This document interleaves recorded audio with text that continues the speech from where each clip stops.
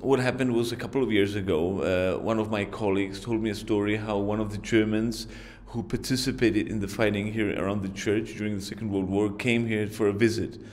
And he came here, and it was an extraordinary situation because he had a person that was shooting bullets from the outside, and he even told me that he was operating the machine gun there, one of the operators there. And he said that when he was asked by my colleague, that is, when my colleague asked him, how he feels about the situation, and he says that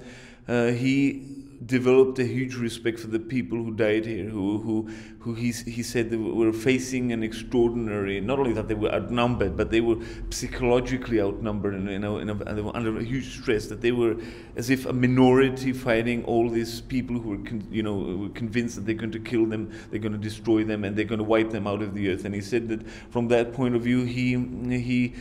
realized this huge power that Germany had, that they were just controlling the area. And then he realized that once the war was developing, and he was a soldier and so on, and then obviously Germany lost, he realized that,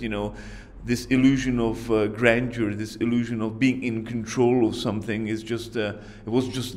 an illusion. And he said that all the more he realizes the true heroism and this difficult situation of those in that situation who are oppressed, who are in a minority, who know they're going to lose, who know they're going to be destroyed. And this triumphalism of the victor is just misplaced.